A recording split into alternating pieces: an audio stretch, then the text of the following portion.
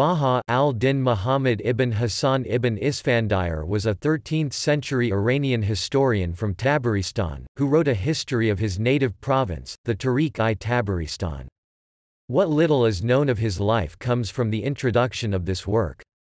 In his early career, Ibn Isfandiyar was a member of the court of the Bavandids, a native dynasty of Tabaristan, and enjoyed the patronage of Ardashir I.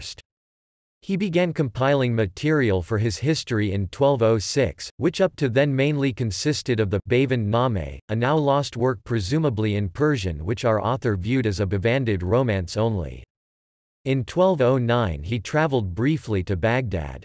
On his return he stayed for 2 months in Rayy, where he came across in Rustam b. Shahriyar's library the Uqidu sihr wa-qala'idu durar of Abu l-Hasan Muhammad al-Yazdadi, an Arabic history of Tabaristan subsequently lost. Ibn Isfandiyar translated this work into Persian, and this, coupled with genealogical and historical information on the Bavandids, formed the core of his history. He added more material over the years, especially during his 5-year stay in Khwarazm.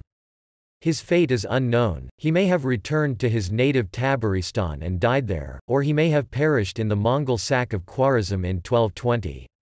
His history, which was not completed before 1217, ends with the first fall of the Bavandid dynasty in 1210.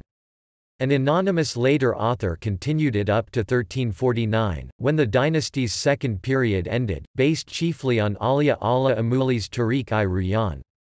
Ibn Isfandiyar's work includes much unique historical, biographical and geographical information, including verses in Tabari language and a Persian translation of the Letter of Tansar, an important piece of Pahlavi literature, sent by the Sasanian ruler Ardashir III's chief priest to Jusnasaf, Prince of Tabaristan.